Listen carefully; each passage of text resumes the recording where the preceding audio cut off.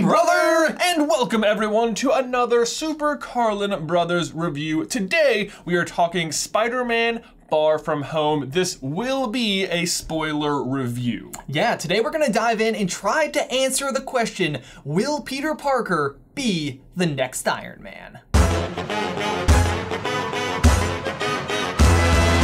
Hey, brother! Are you going to VidCon? No way! We're going to VidCon! If you see us there, make sure you say hey. And if you want to make sure you see us there, we are hosting a meet and greet in Hall D on Friday, July 12th from 5 to 6 p.m. And on Saturday from 2:30 to 3:30 p.m., we're going to be out on the expo floor at the esports truck, like the giant trailer thing, playing video games. And you get to come up and face off with us, and you'll probably win because we're not very good. Not very good. See you there! So, Far From Home. End of Phase 3. End of Phase 3. Weirdly, I think we said that wrong in last week's video, where we were like, it's the kickoff of Phase 4! And then, I don't think it is. Realistically, I think it's a pretty blurry line. To me, it's almost like a standalone in-between phases movie, if you ask me. It would be weird to me. Like, I know, like, Marvel officials have come out and said, no, this is the end of Phase 3. I,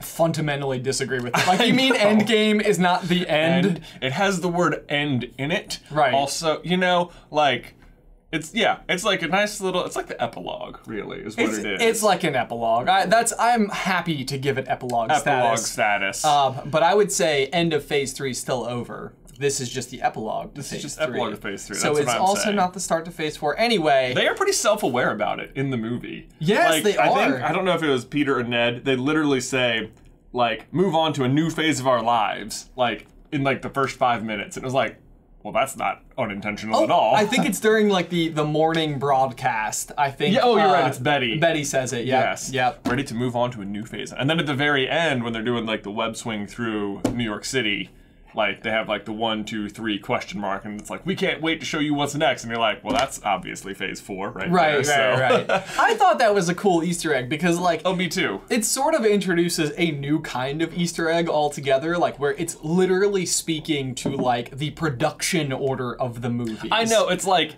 they use Phase 4, almost as like a production term, but now they're like, no, they're literally, we're putting them in the movies. We are aware of them inside the movie. And you're like, okay. I wonder if like the DVD box sets, like if you'll buy like Phase 1, Phase 2, like they'll come as like clusters. That's very interesting. Like you'd buy a Star Wars trilogy. Right. Right. As if you would buy physical DVD boxes though. When is the last physical DVD you bought?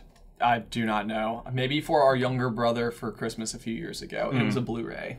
Okay. Yeah. I think the last one I came to own was sent to us by someone, and it was a DVD, or it was a Blu-ray of the Peanuts movie. Oh, signed by members of the Schultz family. Yes, which was very cool. Really cool. Yes. That's not what we're talking about. Also has nothing at all to do with Spider-Man, unless secretly, no, that won't happen. But possibly, no, definitely not. Anyway, what did you think of this movie? Dude, I just loved it. I know. I mean, I didn't really know. I expected to like it. I was really excited about Mysterio being the villain. I thought it was like, okay, well, there is such a trend in media right now about subverting expectations.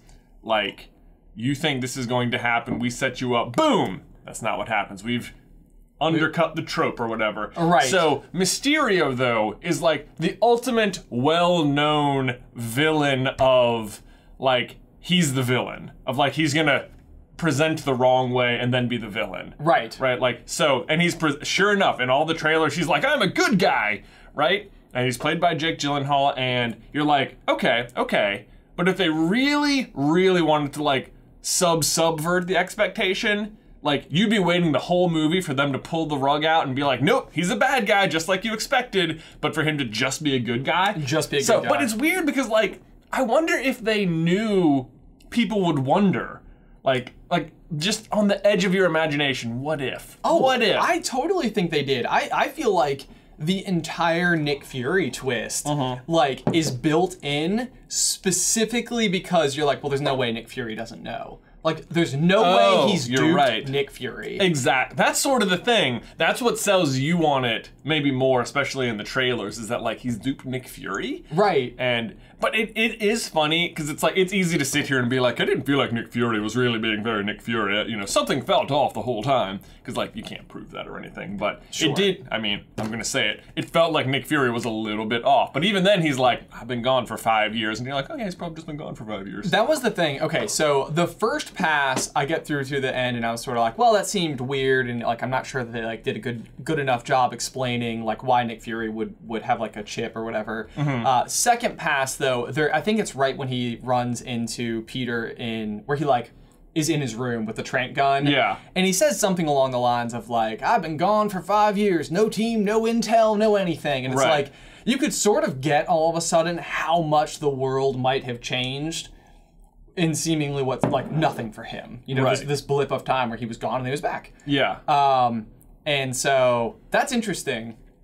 Like, I thought there was enough to explain it. Yeah. Like, maybe he would be a little bit ignorant. Like, maybe he is trying to play catch up. It is funny they put that layer of protection around the, like, Nick Fury is a little bit off. Right. Like, to totally throw you off the scent. And it totally did. Like, when he transformed into Talos at the end, I was like, what? That's crazy. No way. It also preserves Nick Fury as always knowing what's up. Oh, I know. Like, he's just, like, up there, like, what? He's not even concerned at the very end when they call him, and he's like, yeah, I gave him the glasses, that didn't go as according to plan. It was real bad. And he's like, whatever, I don't even... Right, yeah. Click. Like, what, you gave it to Peter? Yeah, he handled it. It's whatever. Like, yeah. Not worried about that. So, that being said, like, in the movie, how did you like Mysterio? So, like, the very first thing we see, I think even before, like, the Marvel little, like, kind of... Oh, yeah, like, you don't want any part of this. Yeah, like, we see him first. He's introduced right out of the gate. Right away. And then we sort of see him, like, emerge as this hero.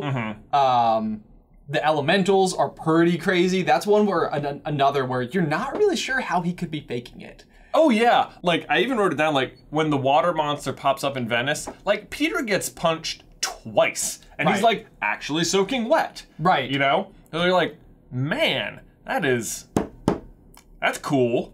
Right. Like, it's like, well, and that's the thing too, is like how are they getting away with it? Like, how is he able to create something that's fake, but it's also causing damage? And it's like, they even explain that. It's like, he's causing damage. Right. Like, they've got guns, they're blowing stuff up, they're pushing the water around, they have sonic booms. These drones are impressive. Right. And the way he's getting away with it is he's not there at all. Yeah. Like, he's not doing it. Right. Yeah. Oh, that's the sneaky thing, is that, like, that's what's so cool, is he's not flying around at all. It's just like, it's all a hologram. And it's like, like, they went, like, a step further behind what you believe about holograms. Yes. You know, you're like, why didn't I just think bigger? Right, I know, yeah. It's of like, course. it's like, how is he getting, like, is it like cable system or something? Like, there must be problems with that. But no, the entire thing is just sort of like... The entire thing is the thing. Set up. So the first time I, like, watched it too, I wrote, like, the fact that Peter personally gets hit twice by the water monster, it's just like, okay, now, what are the odds of this? Oh, yeah. But then it's like, nope, that's part of the tell, because it's like, they're specifically targeting Peter, because... Right. Yeah, right. It's like, right. But that's the sort of thing that I feel like in other, like, older superhero movies, they would have just been like, oh, it just so happened that Peter Parker was there, and wouldn't you know it, he was in the middle of the action. Weird. Right, yeah.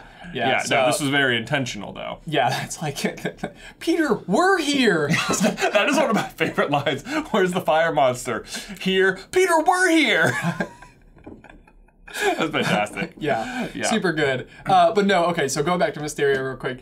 The one thing from the first time I watched it that I was so curious about the second time I watched it is there's the scene after Nick Fury, like, rages on Peter, and he's, like, sitting up on the wall, and Mysterio comes floating up and sits next to him, and they have this, like, heart-to-heart. Yeah. They cannot touch. Oh. Because that's not, like, he's not actually there. He's not actually there. Oh, you're right. Not think about that one. They don't. They do not touch the entire time. Wow. Yeah, and I kept thinking, I was like... They're gonna blow it? They're gonna blow it by, like, having him, like, put his, you know, give him a high five or something, you know, like, or put his hand on his shoulder. Ooh. They do not touch the entire time. So literally, Peter is talking to a hologram. Just a hologram. Yeah. Yeah. Okay, so the other thing I really liked about Mysterio is, like, if you've ever seen behind the scenes on any, like, production work for guys who are, like, in big suits like this, what they're actually wearing is this weird jumpsuit with all the like X markers and stuff like that, so they like the graphics people know where to place all the stuff. Yeah. I thought it was just so cool that like inside the movie you're watching somebody wear one of those suits like on purpose. Right. Yeah, that is funny. Because like if ever you spotted that at all, that would be like a monster mistake. And here it is, like center screen, like right in the middle of the frame. That I think in particular is like a total call out to the industry. Sure. Because I don't know if you watched Scott's latest video on NerdSync about why he loves Mysterio or whatever. If you want to subscribe, it's a really link good in the video. description down Check below. that out. Yeah, check out NerdSync. Very good channel. That whole video is about how the special effects crew that made like Life of Pi. Is it Life of Pi? The one with the kid in the boat with the tiger. The boat with the tiger. We all know it. You know it. Anyway, they put in all this work to get this Oscar nod. They win the Oscar, and then they like play them off the stage like 30 seconds into their speech. Like they didn't give them enough time. Right. And like Life of Pi goes on to win all these other things, and it's just like that was the main thing that made the movie stand out. Sure. And there's this big. Anyway, the overarching story is that the like visual effects department just did not get their due. Like they didn't get to give like their toast, their speech, their thank you thing. But then there's this big scene in the movie where Mysterio gets up on the bar and is like giving a speech and giving full on 30 seconds of credit to, you know, extras essentially. Yes, it totally felt like, you know, the special effects like voice was being said aloud all of a sudden, where it's like, you guys are the unsung heroes here, which, by the way, I love that speech. Like, even the moment where he goes from this, like, hero figure that, like, you know, Peter can all of a sudden look up to, even down to putting on the glasses, like, Jake Gyllenhaal looks like Tony Stark. My gosh. And it's like, it gave me chills where I was like, holy crap. Oh my like, gosh. I see what they did. Like, the whole gag with the glasses, and as far as I'm concerned, was for that moment. Oh, and it's just like, you don't realize it at all. Like, Jake Gyllenhaal just looks like Jake Gyllenhaal. Right. But like, as soon as he put the glasses on, it was like, but also, let me tell you, the moment Peter is like, here, you try them on. Like, there was like, I don't know if you heard it, but like in our theater, the first time we heard, there was like an audible like, everyone, like everyone's like, no, don't do it. Don't do it. And it's just like, sure. He does such a good job of selling. He's like, no, Peter, gave it to you. Right. Like you literally, he could have accepted it right there and it would have been fine. Right. But he like, oh man, it was really good selling. He sells it hard. But then, like, you know, as Peter walks away and like you sort of see like what they're literally just sitting in like an abandoned building. Yeah. But like as all the layers kind of like peel back and he starts like doing this like kind of like evil maniacal laugh, you're like, see, that wasn't so hard. Yes. Oh my God. Yes. It's like, oh no. God. Oh no. Like I think Jake Gyllenhaal absolutely crushed it. Oh, he was very good. I thought he was spectacular. Yeah, I liked him a lot in there. All throughout. Okay, so jumping back to special effects for a second, because I think we can get off of Mysterio and move into Spidey for a moment. One area where I was kind of surprised, where it like fell flat a little bit in this movie, is the Venice fight scene, which is when they're fighting, I guess, Hydro Man, the big, the water monster. The water monster. This is the scene where Peter is being Spider-Man, but he's not in his Spider-Man suit. Right. And I feel like it really starts to show almost why they're in spandex suits. Right. Because it's easier to make that look like acceptable. But like when you're seeing him in like a t-shirt with like an open button down or whatever over top of it. Okay. Like, I thought the CG was like kind of only okay. Not as good. Yeah, where I was like, that's weird. And so after seeing that, I was like, I wonder if it's going to be like that for the rest of the movie. Like, I wonder if it falls flat for some reason. And it totally doesn't. Like, every other scene where he's in a Spidey suit, it's absolutely amazing. It's just hard to animate Tom Holland. It's hard to animate like a real person doing the thing, whereas if you're doing Spider-Man's face, which has two giant white eyeballs, like, you know, it's like, that's not hard to to work with. It's not as particular. Interestingly, though, they actually had some practical effects for the suit once he went into the black suit, where he had like the open and close eyes, which I like too. I like when it's like they're physically wearing something, as opposed to like early on he's got the Iron Spider suit on, which is like, right, yes, and then Mysterio's like fishbowl, just sort of. You know. So we see him in several different suits in this movie. Yeah, he's got the Iron Spider suit. He's got the OG suit. Then he's got the black suit, and then the fourth suit that he actually makes. Yeah. What that scene is It's really cool. Oh my gosh, that's like literally. We'll come back to that. Okay. I'm getting so excited. Yeah. But no, so I thought there was a couple of interesting things with the suits. For one, I think the charity event that Spider-Man is at is like hysterically weak. Oh, like right. it's so bad. Like Peter's just like, thank you. Yeah. And it's like, that's it. Like, it's funny because, like, when he's fighting the bad guys, he still has, like, the quips and stuff and, like, the funny one-liners, but then, like, in front of a big crowd, he's just, like, he has no idea what to do. Right, Even though there's, like, I mean, like, his performance is weak. Obviously, the event, like, the check, Pepper's giving them, like, $500,000 or something. Right, so it's very successful. Very successful event. Yeah. I thought there were a couple of interesting teases for potential future things going on in this movie. For sure. I don't know if does Flash ever go on to be a villain, or is he just sort of like the high school bully? No, I think at one point he becomes Venom.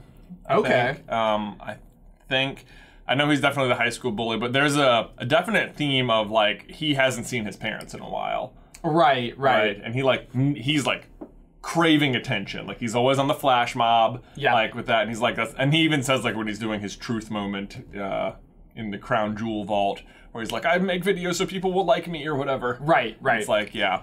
Well, so the other thing that I think is interesting that makes him a potential peg for a future villain is his obsession with Spider-Man. Yeah. Which absolutely sets up for the idea that Spider-Man is going to fail to like save his parents or something like that. Oh, sure, something like that. Because like, well, when he puts on the Edith glasses, when Peter does, and he can see all the text messages around, like Flash is texting his parents like, mother, father, haven't heard from you in like a couple days. Oh, didn't catch that. Yeah, saw that in the second pass, and I was like, ooh, interesting. Because then when he gets back from the airport, like his parents don't pick him up. Right, and he's like, also like, mother couldn't make it. And they're like, no, Mr. Thompson. So it seems like interesting to me. I'm wondering if they're like subbing in Flash for some sort of like Harry Osborn-esque.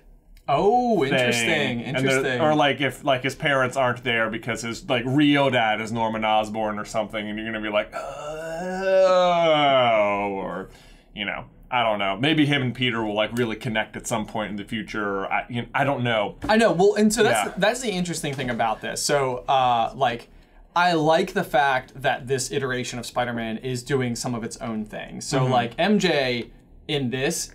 Like Michelle Jones is a character that just doesn't exist. Like that doesn't exist. It's not Mary Jane Watson. Right, exactly. Yeah. So me and you, as we were walking out of the theater, we had spotted like the Black Dahlia necklace, and like they had drawn a whole bunch of attention to this necklace like throughout the entirety of the movie.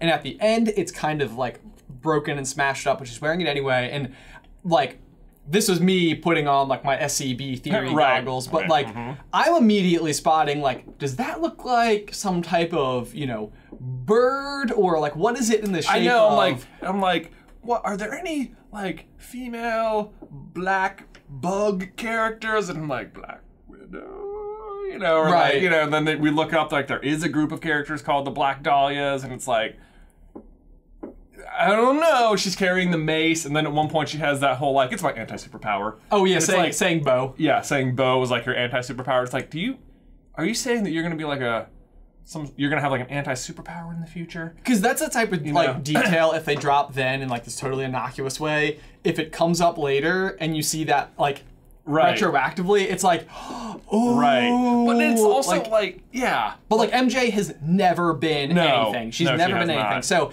the people we were with walking out of the theater were all like, no, stop. Like it's never like that. And it's like, but it could be. Yeah, it's like she's not. She normally has red hair, and she's not normally black, and it's like, come on.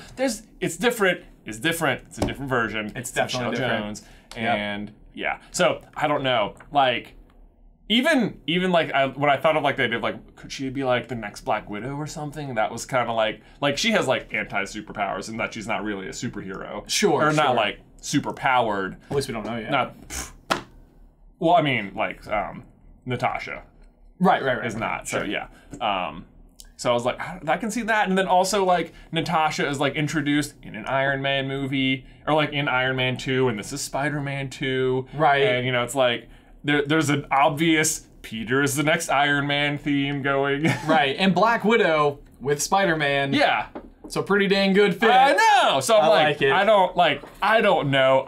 That'd be a very, very weird turn in like a huge Right. And difference for MJ, but I'd be for it. I think it could be interesting. Yeah. And so here's like, as you start circling the drain a little bit on our topic, but like the question as to whether or not, like, I think you can easily make the argument that Tony Stark ends up being, and Robert Downey Jr. specifically, ends up being like the backbone of phases 1 through 3. Oh, for sure. Like, he's very consistently in the other movies. He's got tons of appearances. Yeah, he's in like 10 movies total, I think. Right. He's like critically important to so much of the technology, so much of the success.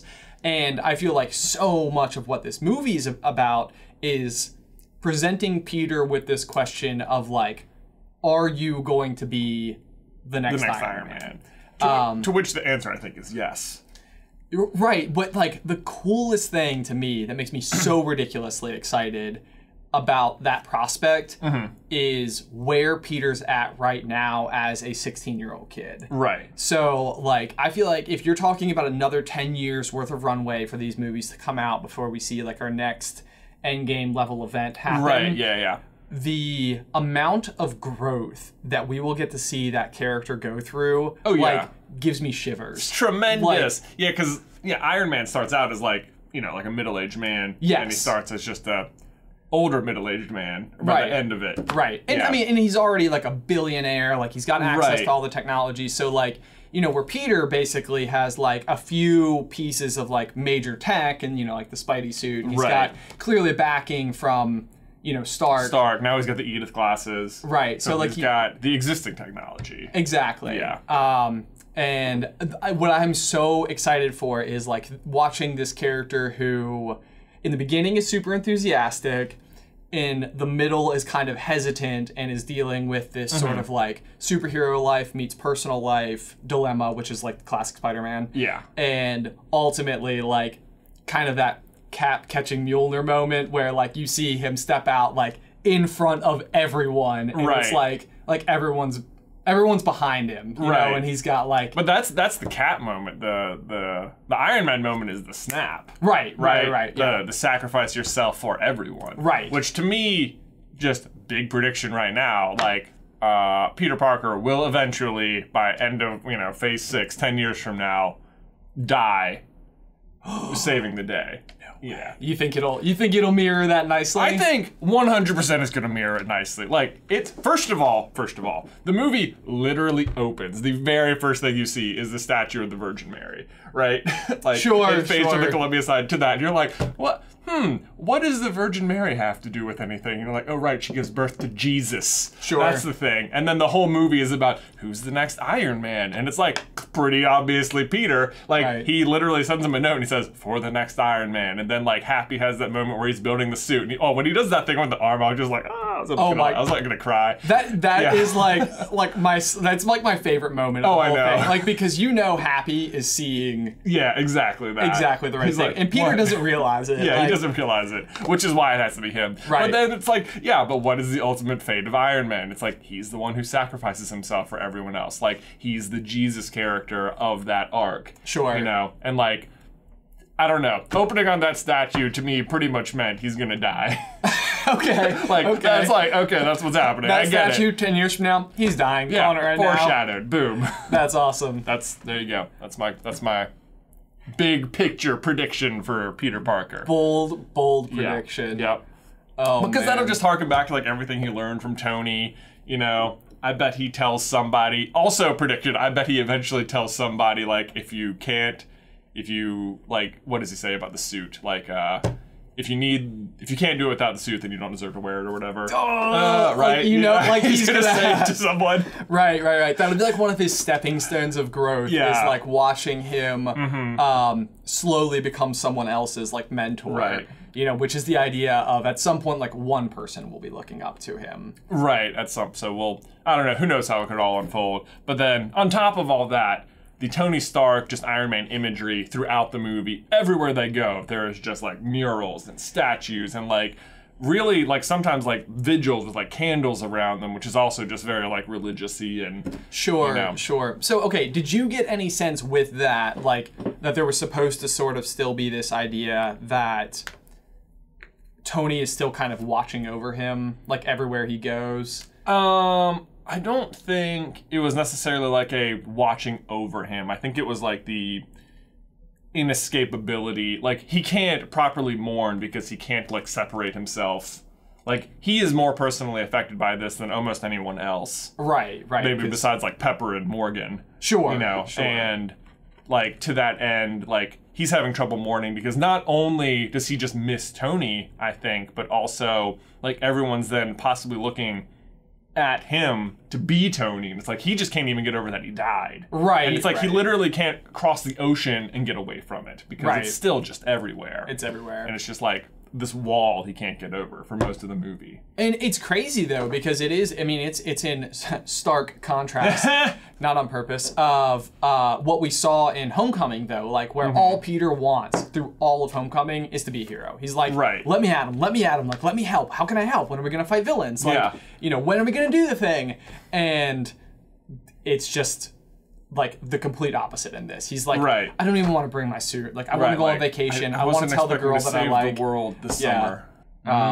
So I don't know. It's interesting. Yeah. All right. So moving into another big theme of this movie is like, what is truth? Which is a really deep question. First of all, it's a super big one, but like it is. Basically constant throughout this. Like, almost nothing is what it seems, and there's like so many different like ways that they bring about either the people in universe questioning things, or us the audience questioning things, or not knowing who is who and who is who when. Yeah. So they attack it from a bunch of angles. Yes. And it's like, I like the way the mid-roll credits and then the post credits like continue to reinforce this theme throughout. Like, Mysterio's like, the truth is what people show them, or I control the truth. And I think at one point MJ says like the concept of objective truth is fading out of the world, and I think at one point they say like news never lies, which I think is almost somewhat commentary on like current political climate, whatever. Not important. Not going to jump into that, but.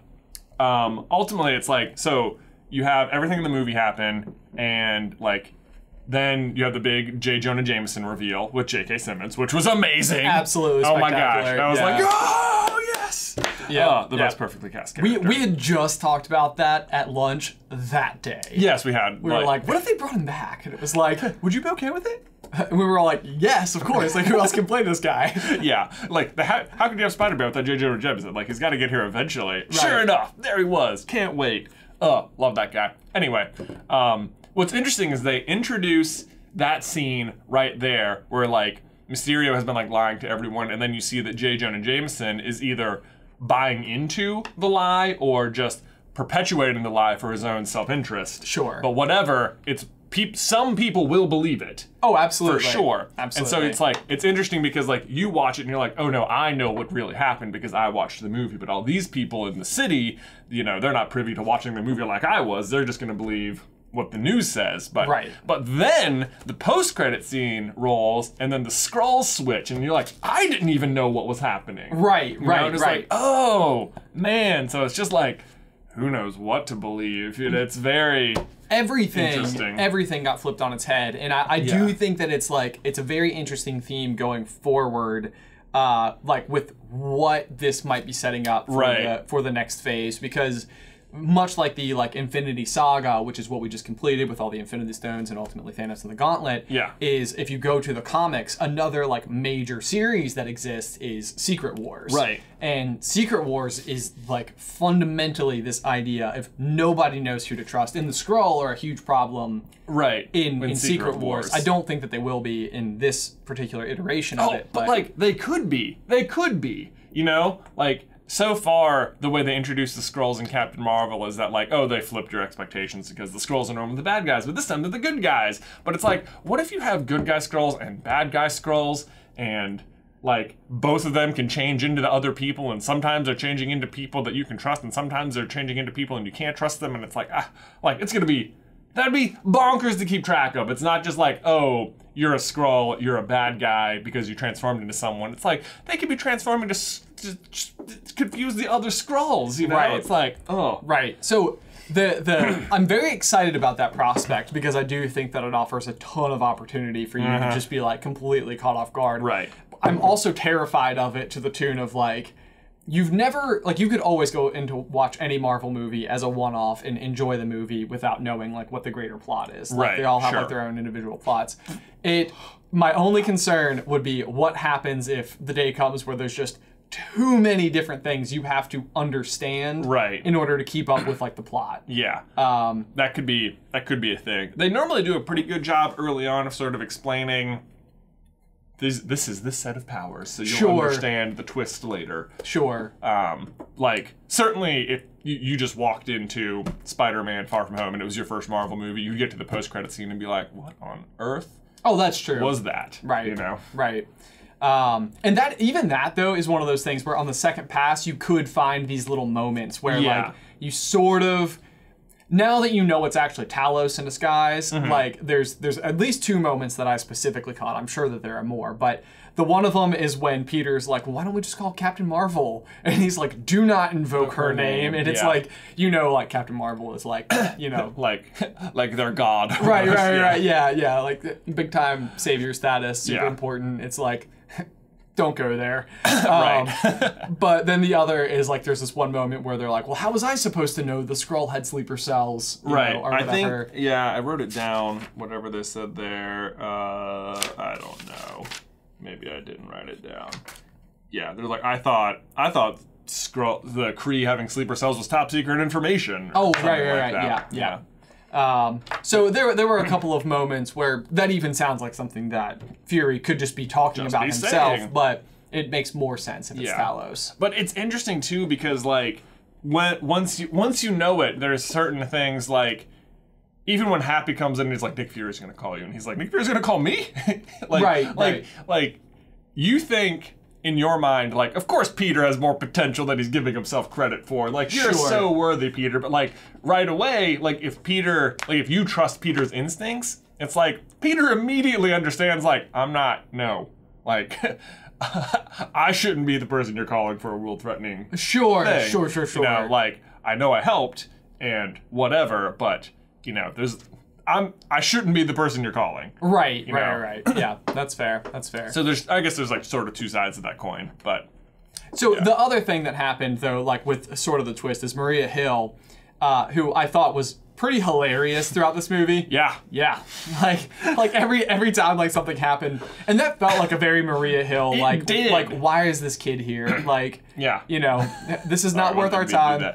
But then there's like the super cool moment where she like, you know, goes up on the roof and she's like totally expecting the thing to happen and she like bazookas the drone. Yeah, the drone. And you're like, oh, what a cool moment for her. Yeah. And then you ultimately find out like that it wasn't her, and it's kind of like, it was still cool, but like it really made sense for her. Yeah, like that felt like a very Maria Hill thing. Yeah. I don't know who you are, Second Skrull. Yes, so right. I'm gonna need some more character development on you. Which maybe we'll get. Maybe we will. Yeah, I think Captain Marvel 2 will probably go much deeper into the Skrull, Kree, human, galactic situation. Yes, absolutely.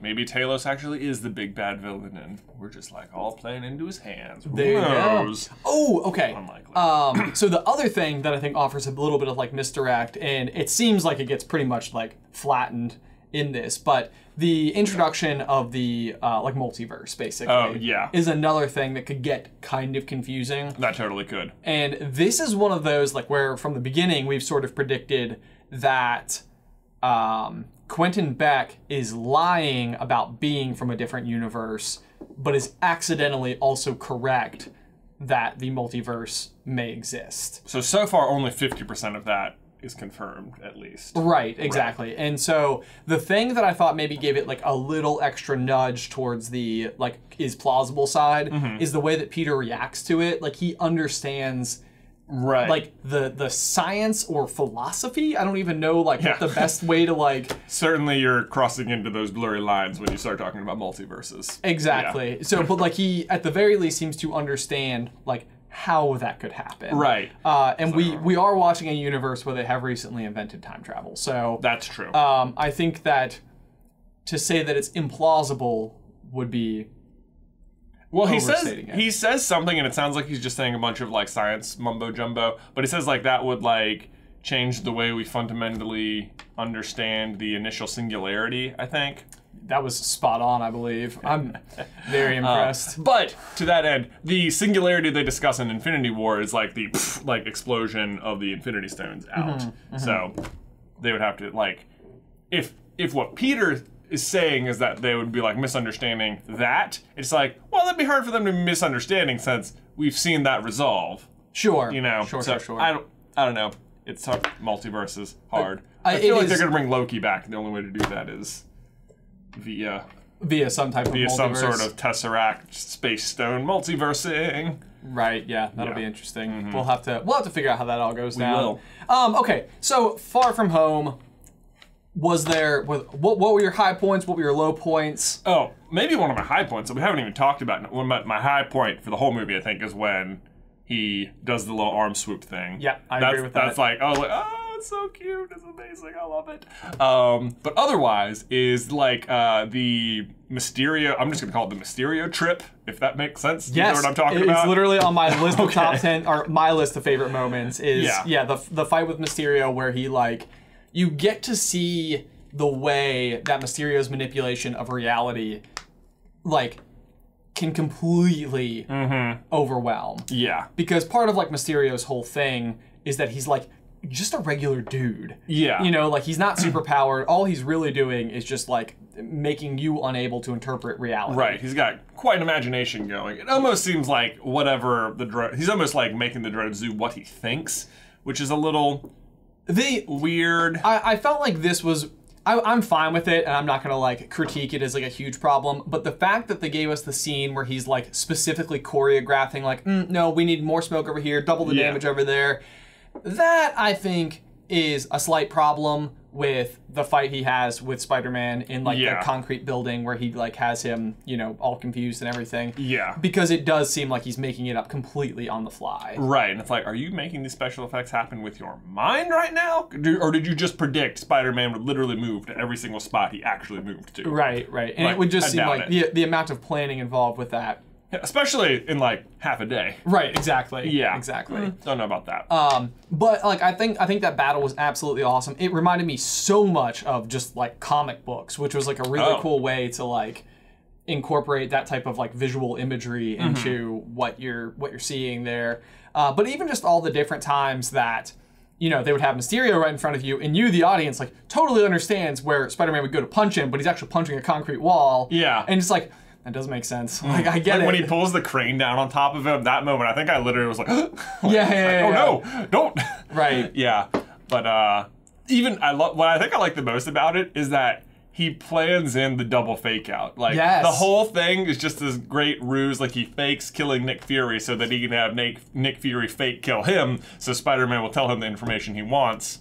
And then it's like, even that was fake. It's like, oh man, it's like Inception levels deep. Yes. Well, and the thing was, and they do it again in the final battle too, where he does the double fake out, where like you think he's finally got him, and then there's like the moment where he's like on the floor and he goes to like, you know, he's actually standing next to Spider-Man or whatever.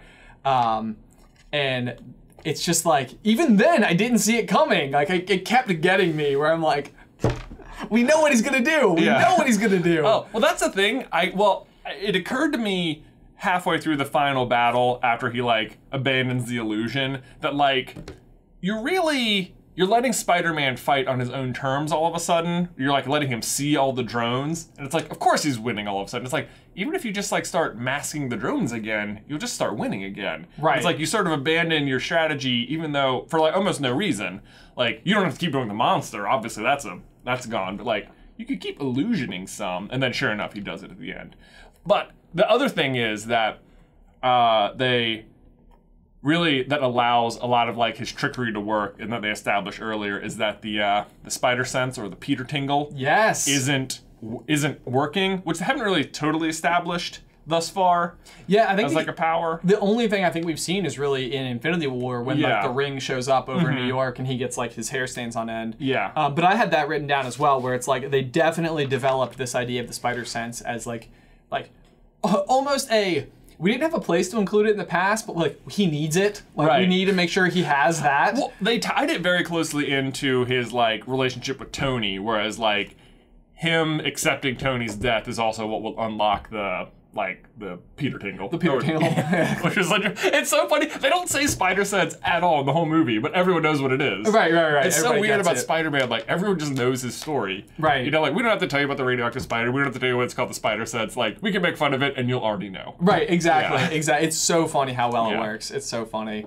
Yeah. That being said, I think like Happy and Aunt May's relationship, and even just Happy, for me, was a total highlight of this movie. Oh, yeah. Like, it's definitely Happy's best movie. Oh, for sure. And I like his development, too, because, like, in Homecoming, he's, like, kind of a jerk, and he's like, I don't have time for this Spider-Man guy. But then, after Tony dies, and he has, like, that, like, cheeseburger moment with Morgan, it's like, you're seeing that Happy. Like, he's totally changed in a post-Tony world. Right. Like, it's affected him a lot, too. It's definitely affected him, and he's definitely, like, you know, stepped into, like, a cool, like, leadership position. Although the moment where, and this was in the trailer, so like I knew it was coming, but he's like, hey, you work for Spider-Man? I work with Spider-Man, not for Spider-Man. It's like why are we getting caught up in the details right now? Like, not the moment. Yeah, that was funny. I like that. Yeah. So I thought that was great. Other things that I really liked are the fact that MJ and Peter are high school students. Yeah. Like, in the past, like, especially with, like, Tobey Maguire, you're like, we have like a 30-year-old guy playing like, you know, a 17-year-old or something here. It's harder to believe, but like even that awkward moment on the bridge at the end, like when, you know, Peter comes out, like even like their awkward kiss feels like you're in high school. Right. Like that was a pretty awkward first kiss. Right, exactly. Yeah. Oh, one of my favorite lines is, I'll give you about a 50-50 shot, kid. You're pretty awkward. You're pretty awkward. That was fantastic. Oh, man. Oh. Did you think they would do, like, the upside-down kiss, or do you think they will? I have no idea, because that's another major departure with the MJ character is, like, you've always had MJ sort of have, like, her split interest between either another guy and Spider-Man or Peter in Spider-Man. And this time she just, like, now she knows. Like, this is, like, the first iteration where she would just know basically from the beginning. Like, you skip the whole other story. Right, where it's like, while they're dating, that she doesn't know, and it's like, what's the matter? Right. And that's another thing that did fantastic with MJ, is she is not the damsel in distress at all in this movie. Not really. It's really Ned, if anything, is like most frequently, Ned and Betty, most frequently, most in danger. But that was another cool thing, like where, you know, you don't constantly have Spider-Man coming in, like saving MJ. Yeah. Largely the classmates are pretty much gone from the scene except for the Ferris wheel where it's like right in the middle of the They do a good job of just making like the 4 other core classmates of like Flash, MJ, Betty, and Ned, and then sometimes Brad when necessary. Yeah, when necessary. Yeah. So, yeah, I thought that was interesting. Let's see what else I had here. Okay, so one of the things that I did not like about this movie is actually the bus scene when he puts on Edith for the first time. Oh, okay. And basically, like, accidentally summons a drone to kill Brad. Like, that's a moment where I'm like, he's too smart for that. Like, he is too smart to think telling a weapons device that somebody is a target is not going to result in anything other than, like, invading his phone. He uses a lot of vague terminology with Edith that leaves you questions. Like, the big one, of course, I agree with you, is sort of like, no one saw that drone or whatever. Right. But, like, at the end when he's, like, asking, is this real? And what he's asking is Mysterio dead? And Edith is like, yes, all illusions have been canceled. And you're like, you didn't answer the question, Edith. Right. Peter, why didn't you ask that more specifically? Oh, and then even, like, the command at the end that's going to ultimately incriminate him with the Daily Bugle is like, yes, execute them all. And it's like, really?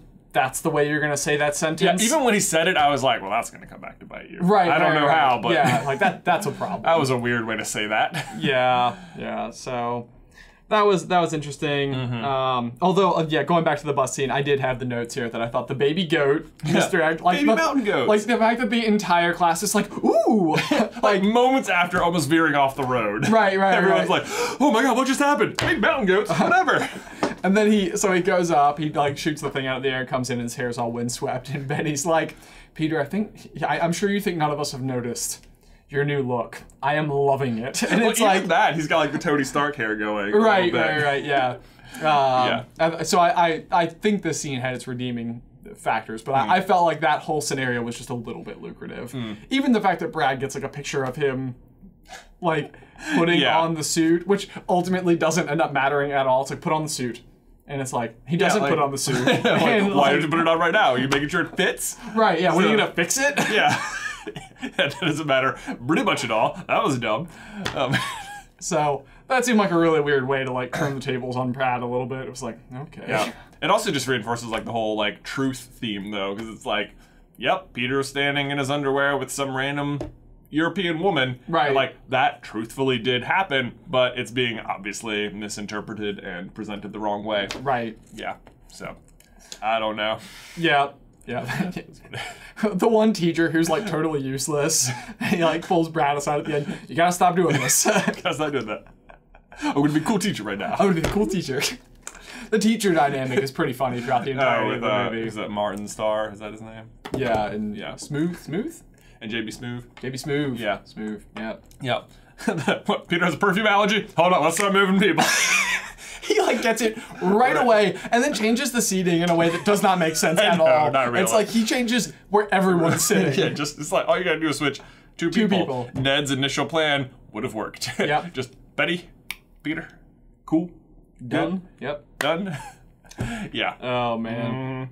All right. I don't know. Is there anything we haven't talked about that people are going to be in the comments and say, I can't believe you would talk about this? Because that happens in every review, and they're like, wow, you're right. We didn't touch on that. Trying to cover an entire movie's worth. I loved when Happy threw the shield at the end. Oh my gosh. And he's like, how does Cap do that? That was so funny. And like, it fell so flat. Yeah, it's like, nope. Oh man. So I don't know. Yep. I think that covered most of like my major notes about it. Do you have a score for the movie? Oh man. Let's see. I don't know. I'm gonna, probably like I don't know. 88 feels right. Out of 100. I don't know. 88, 8.8. Wherever you want to put it. We don't really, I feel like we should develop a more consistent scale. We need a good scale, and I feel like what we need to also do is like showcase where we have ranked everything else, and maybe even us as individuals be aware of where we've ranked everything else. That might be good. Because at some point, like, you have to make that decision of whether or not, like, whether or not it was better than Black Panther or something. Yeah. Which I don't think it would be better than Black Panther for me. No, me neither. But I was thinking a 9.2, but I also know that I feel like whenever I'm caught up in the hype, I'm always generous. Always generous. But no, I love this movie. I think it is the funniest, well, I don't know if it's the funniest Marvel movie ever. Thor Ragnarok's pretty funny. See, this is why I can't talk. I know. I laughed a lot in this movie is what I'm trying to say. I was like, especially like the first half an hour, I was just like, man, this is hilarious. Yes. Yeah. Absolutely hilarious. So does it have like a, where does it fit in your Marvel rankings, or is that too big of a list? Near the top, bottom? I would say I still don't know that it makes top 5 for me. I think probably in the 7-8 spot. Interesting. Would be mine, which still puts it like pretty high tier. Yeah. Overall, I've typically got like Endgame, Infinity War up there, like 1-2-ish.